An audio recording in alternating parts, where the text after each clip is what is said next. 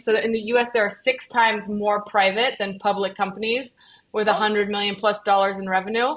And to Wow. be able to bring one of the most exciting asset classes on a digital platform, I think is extremely exciting. So I think it's great that we're crashing it with innovation and, fast-paced movement. And being able to drive that in my role has been a real pleasure. Just for the people who don't know, what does Moonfare do? What are you all about? So Moonfare is a leading digital platform, and we enable investors to get access to leading private equity funds at much smaller minimums than they would normally see. So private equity is a very kind of closed space. There's a big wall around it, and not many people can get into it. So is that your audience? Is that who you're talking to? Correct. So that's right. So typically, private equity as an asset class has only been available to kind of the creme de la creme of family offices or larger institutions that were able to kind of build portfolios at 10 million cuts. So they would invest in each fund at 10 million. And what we've done is we've brought that down tremendously in terms of minimum ticket. So at Moonfare, you can get access as low as kind of 50,000 per fund. So we really open the door to a huge new client segment. So you're really changing the landscape for smaller investors and private investors in a way that they just haven't been able to get access before. Okay, so hang on a minute. I would end up investing in the wrong thing. So how do you make sure that I don't go off like a loose cannon? Exactly. So at Moonfare, we're not a marketplace, right? We're a highly curated platform, right? So we look at about 500 funds each year and end up bringing about 25 to 30 to market to make sure we bring those top funds to our investors. So why are you guys doing this now? Why now? Why is this happening now and not 10 years ago or 10 years in the future? I think the industry is ripe for democratization. And so we were, I would say, one of the first out the door. There are others that have come into the space, so we're not alone. But for us, it's a compliment. It means we're doing something right and that others are following suit.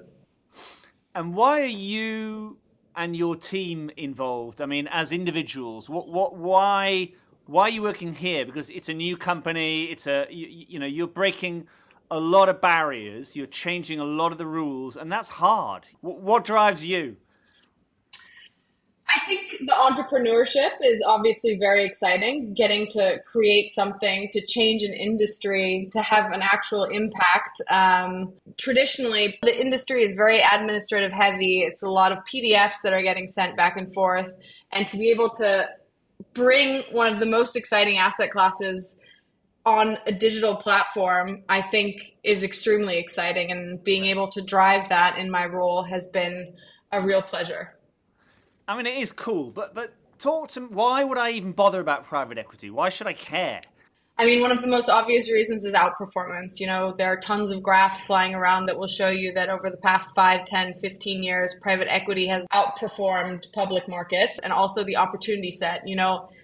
I think we underestimate how many companies in the world are still private today. I will use one quote, one data point. So that in the US, there are 6 times more private than public companies with $100 million plus in revenue. Wow. So it's really massive. And you see this in the news. Companies are staying private for longer. IPOs are not traditionally as open as they used to be. I mean, I think we're seeing it come back. We are also happy that it's coming back, but it's slowed down a lot. So, Wow. It's a huge space. Okay, so who are your audience? Who are the people coming onto the platform? Yeah, I think traditionally what we've seen, we have a lot of people coming from the private equity industry. So a lot of people that invest with us, they use our platform to kind of branch out and invest and diversify their portfolio outside of kind of their home base. Lots of founders, entrepreneurs who have made attractive exits, industrial families, people from the finance industry, and like you said, small and mid-sized family offices that don't want to build up an in-house team perhaps, but are looking for someone to work with that they trust to get that access to private markets. Wow, that's cool. Okay, so your stand on stage at AssetRush, which, as you know, was one hell of an event. What's your impression before you get there? What have you heard, and what are you expecting? I mean, I would certainly say that I've heard that it's a very fast pace, kind of get on stage, make your pitch, very innovative. And, I'm excited to see what else is happening in the space, right? From other leaders who are trying to innovate in an industry that can often be seen as quite stuffy. So I think it's great that we're crashing it with innovation and fast-paced movement. So I'll be excited to see the others that go on stage. Yeah, I love that. Crashing it is exactly right. I mean, that is the thing about the whole event, I think, is that it is everybody there wants to shake things up, whether they're on stage or they're in the audience. Everybody has that same mindset. What do you think is going to be your hook? What's the thing that you want people to walk away with and remember about you guys?